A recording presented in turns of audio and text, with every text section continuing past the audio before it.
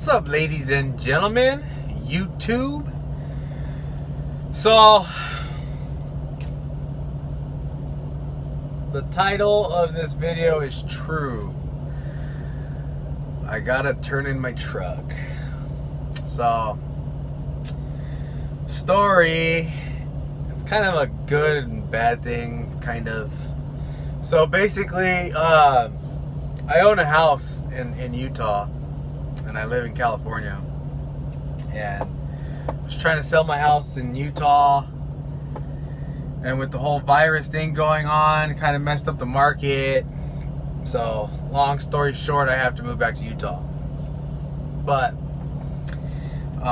to move back to Utah, get my license transferred over, get my kids situated, and get everything done at home, it's gonna take a while.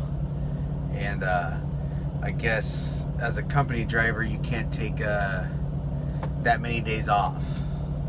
So I talked to my fleet manager, told my fleet manager what was going on, and he said that's fine.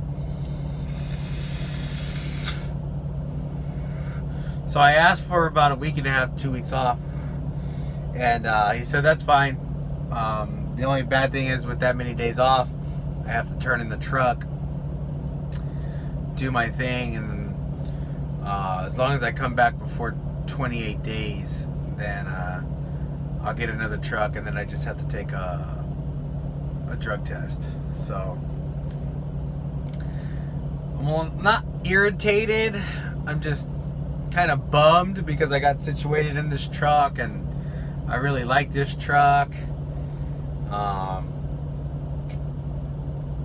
So I guess like the only reason why I'm like irritated is because I gotta take everything out of this truck, and I don't have a ton of stuff, but still it takes a while to take everything. I gotta get my chains, I gotta get my clothes, I gotta get my organizers, everything that I have in all my shelves or cabinets. Sorry, all my cabinets. I gotta take all that stuff out, and it's not like it's gonna take me, you know, 2 or 3 days to do it, but still it's gonna take a while. Holy smokes.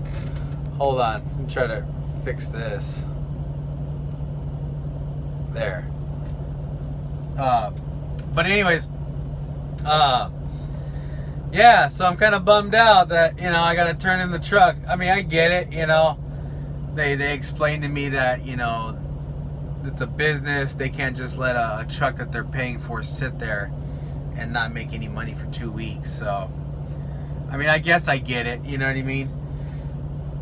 But you know, I called somebody at the Salt Lake office, and because I heard they're short on trucks, and I heard they weren't doing any upgrading, and I didn't know if it was true or not. So I called the person, and they said, yeah, we're not really doing upgrading right now, just because they're short on trucks. So that's what kind of worries me, is that I got to turn this truck in. I got to do what I got to do for about, you know, a week and a half, 2 weeks to get situated in Utah. And then when I come back, there's not going to be a truck available for me. So that's going to be kind of a bummer.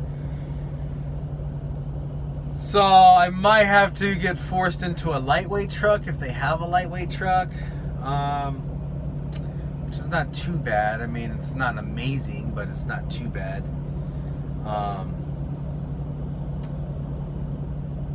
So yeah, that's the situation, is that I got to give my truck up just so I can move back to Utah. So I'm kind of bummed out. I was born and raised California, Southern California. I wanted to raise my kids there, and my plans for that are just put on hold until this virus thing goes away, and then I can sell my house and maybe move back to California. But we'll see. Maybe not. Maybe I'll just stay in Utah. It all depends. But I mean, the upside to me moving to California, at least with Prime, is that I might go lease, I might not. It just depends. Because in California, Prime doesn't let their drivers lease if you live out of California, if you got a California residence. It was all because of that AB5 law or whatever California came out with. So yeah, I might go lease.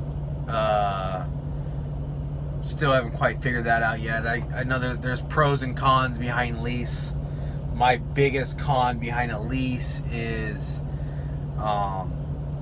having to pay for something and then not be able to keep it at the end of the lease, you know.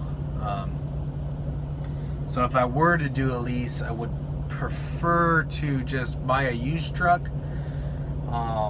That way my payments, you know, weekly / monthly would be super low, and I can make a lot more money, you know, doing the lease operator, owner operator program.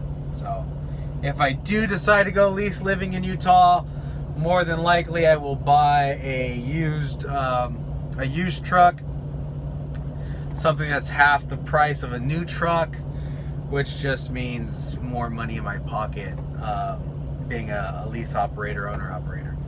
So, and I don't see anything wrong with a used truck, to be honest. I mean, this truck that I'm in now has 250,000 miles on it, and it runs solid. And most of the trucks that I see, most of the used trucks that I see are anywhere from 250 to 500,000 miles. I wouldn't buy anything with 500,000. I'd buy something closer to the 250 range. But anyways, that's what's happening, unfortunately. So my last day will be around May 1st, and then I gotta take 2 weeks off to move. So I probably won't make any videos around that time. I might not, but we'll see what happens when I come back. You guys stay tuned. If you guys like this video, hit that like button. Don't forget to subscribe and comment, and we'll catch you guys on the next one. Later.